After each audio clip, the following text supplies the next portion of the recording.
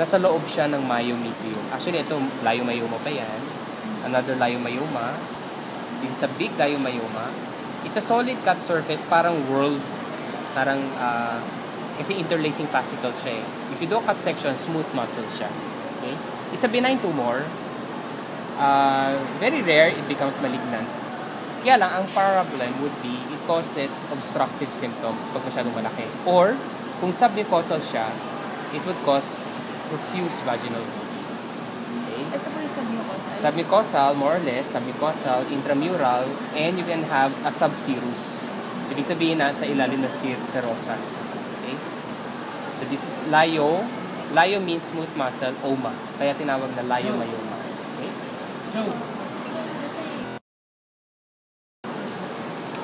Ito naman, this is a breast mass. It's a fibroadenoma. It's a proliferation ng glands, ng ducts actually, ng ducts and stroma. So usually it's a well-circumscribed mass. Well-circumscribed, may capsule, yung green. Kinulayan lang yan kaya green. So it has a capsule. Cut section, it's a solid tumor, pero benign. Smooth kasi yung cut surface. Usually pag malignant, granular. Pag benign, usually smooth. Smooth yung cut surface. So, usually sa mga ducts and ductules, proliferation of the ducts and ductules plus the stroma. Okay, so that's a fibrous adenoma. So, proliferation of the ducts and ductules and also of the stroma. Fibroadenoma. Lipoma, madali lang. It's a well-circumscribed mass. Okay? Na ang proliferation would be the mature adipocyte. Kaya siya yellow. Okay? And parang taba lang. Okay? So, yan ang lipoma. Lipo means fat. Oma means tumor. Okay? Smooth muscle. Medyo mahirap to. Ganun din. This is also uterus. Okay? Kita mo yung muscle. This is a serosa. Wala lang dito yung ovary, tinanggal na siguro, tsaka fallopian tube. But this is, again, parang ganito, mas malaki lang. It's another example of a leiomyoma. Mas pangit ang itsura niya, baka mas cellular lang siya. Okay. It's a smooth muscle tumor. Doctor, ito yung buong tumor. Ito yung buong tumor. Tapos nasa loob siya ng uterus. Nasa loob siya ng uterus. It's either nasa mucosa or nasa muscle. Intramural. Within the muscle. Ha? Sorry? This one is the whole uterus. Okay? Siguro uterus lang, wala yung cervix. Okay? And then, the only way to differentiate kung malignan yan or hindi, you have to do microscopic examination. Titiyan mo kung marami mitosis or low mitosis. So, dyan po ngayon wala po tayong makikitang parang mga mash po katulad dito? Hindi. By microscopy, makita mo smooth muscle siya.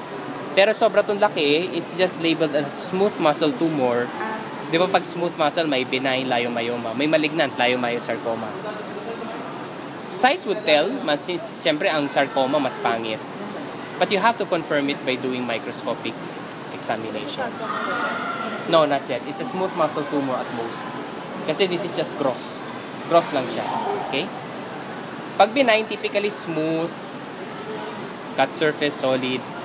Okay? Yun yung mga benign. Pag malignant, nagkakaroon ng necrosis, hemorrhage. Kaya medyo suspicious, kaya you have to do biopsy. Okay? Okay, so we're done. Now we go to the ovary. This is a ovary. This is mature cystic teratoma. Okay? It's a benign ovarian tumor originating from the 3 germ layers. So, ectoderm, mesoderm, endoderm. So, you have, minsan meron kang ngipin. This is a tooth. Meron kang hair. May taba. Ito, ngipin yan, di ba? Tooth, ayan. Oh, that's a tooth. Okay, mesoderm, ectoderm. And it's a cystic tumor. Okay, ayan. It's an ovarian tumor, may fallopian tube pa. This is your fallopian tube. This is the tumor, it's cystic. Pag kinat mo yan, usually kita mo sebum. May hair, may tooth. Okay? So, this is mature cystic teratoma. Kaya cystic, kasi grossly it appears cyst. Mature kasi mature elements. Teratoma from 3 germ layers. Okay? Oma tumor. This is another tumor. Ano yan? Hindi naman actually one of the common yun eh. Cyst. Ano cyst to?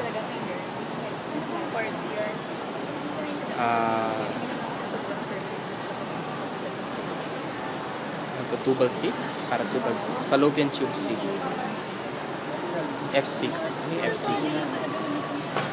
Later, hindi ko alam. Breast cyst. Anyway, this one is invasive breast CA. So breast carcinoma. So this is the entire breast. Ang tumor dyan would be yung mga ill-defined areas, like usually mga ill-defined areas na gano'n, no? Di ba very invasive siya? So this is part of the nipple. This is the nipple complex. Ito yung nipple niya. Okay.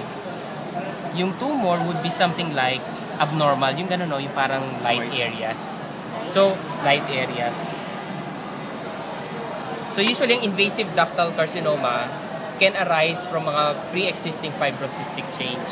Fibrocystic change is a lesion. It's a benign lesion. Sometimes, nagkakaroon ng proliferation doon and they become carcinomatous. So, they would form yung mga ill-defined, di ba hindi siya well-circumscribed nito, ill-defined lesions sa breast.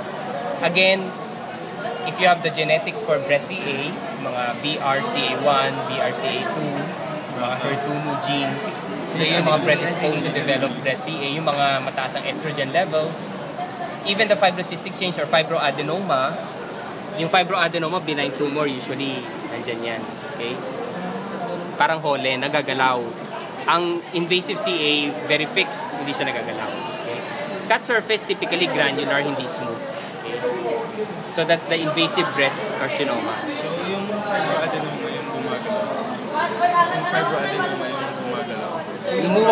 Movable kasi may capsule siya eh. Itaas sa capsule, so you can move it. Movable. Pag ginalaw mo, magagalaw siya. Fibrocystic changes, ang fibrocystic change also sometimes movable. Invasive carcinoma, usually they fix siya, they adhere to surfaces, so minsan fixed. So it's immovable. And sometimes you see dimpling of the skin kasi nare-retract yung skin because of the tumor itself. This one is just a cyst, hindi ko alam kung anong cyst. So usually, sometimes some tumors can have a cystic. Probably this is the ovary na merong cirrhosis, and that particular cirrhosis nag-twist, nagkaroon ng infarct. Okay? Hemorrhagic infarct, kaya black. Okay? Parang dinaguan. This one is a colon. Now, adenocarcinoma. So, ang tumor mo, ito yung normal colon. So, if you have a tumor, ito siya. It's a fixed, matigas. Kung papain nyo matigas. Cut section, kita mo puti-puti. Diba? When you do a cut section of that, you see glands, malignant glands, back to back. Okay. So, ito yung tumor. It forms a bulky, circular, ito matigas yun. Ito yung malambot eh. So, this is the tumor. Yan yung tumor. Yung matigas-tigas. Okay? So, that's adenocarcinoma because it arises from the glands. Again, it could be genetics. Okay? Pwedeng may APC gene ka, di ba, na-activate. Okay? Diet, yung sobrang meat, high meat diet, low fiber. Okay? Puro Jollibee, puro KFC, mga ganyan. High in saturated fat, etc. This one is polyp. Colonic polyp. Okay, colonic polyp, usually polypoid. Kita mo, polypoid. Minsan pwede yan dito. If you see a polyp, nakaganon lang siya, oh. Yun. And some malignancy can arise from a polyp. Lalong na mga tubular adenoma or tubulovilus adenoma. So, polyp. This is a colonic polyp, probably a tubular adenoma. Okay? Usually polypoid siya, nakaganyan. Okay? So, this is adenoma. Polypoid lesion, parang finger. Okay. This one is, ano to? Ameloblastoma. Ameloblastoma usually sa mandible. So, they arise from dentine structures. Okay? This is a malignant lesion. So, kita mo yung cut surface niya is very irregular, di ba? And you see, may brown, merong light areas, may fibrosis. Okay? Sometimes cystic, sometimes solid. So, it's a mixture of solid and cystic. Ano po nalalaman kung lalagyan ng blastoma? Paano po nalalaman? Blastoma means immature kasi. Blast means immature cells. So, ameloblastoma arises from a primitive dental structures or dentine. Ano ulit yung Ameloblastoma. amelo? Amelo, para mga dentine structures. Blastoma, oma means tumor. Blast, immature. Okay? It arises from an immature structure sa mandible. So that big thing is Jaw. Usually sa jaw. Okay? It's a locally invasive tumor. Okay? This one is follicular adenoma, yung kanina sa thyroid, di ba? It's a solid. Di ba, follicular adenoma dapat walang capsular or vascular invasion. If they do, you call it follicular carcinoma. So, ang normal thyroid dito yung red-brown, meaty, cut surface. The tumor is this one. Okay? It's well circumscribed. Okay? So, pag lumulunok ka, gumagalaw din yan. Kasi the thyroid is what? Movable, di ba? Magpigmentation. Ang papillarity, among papillary doesn't have a difference, di ba? By gross, ang hirap. But if you do microscopic, you see the finger-like, some of my bodies. You see follicles closely packed, no capsular invasion, no vascular invasion. Pag may vascular invasion yan, or capsular, you call it follicular carcinoma. Hematogenous lymphatics. Okay? Papillary carcinoma because it forms papillae. Okay? Excuse me, but in the colon, if it's just small, baka and then you just remove the... No, if it's carcinoma, you have to do colectomy. You have to remove the entire colon. Ganon, oo. Ano ko yung replace? Wala, you just do anastomosis. You adhere, yung kung ano na remaining, itidikit mo lang siya. If it's, you can do that. Otherwise, kung masyadong mababa, you have resection of the entire colon. Diba? So, naka-colostomy ka for life. Question po.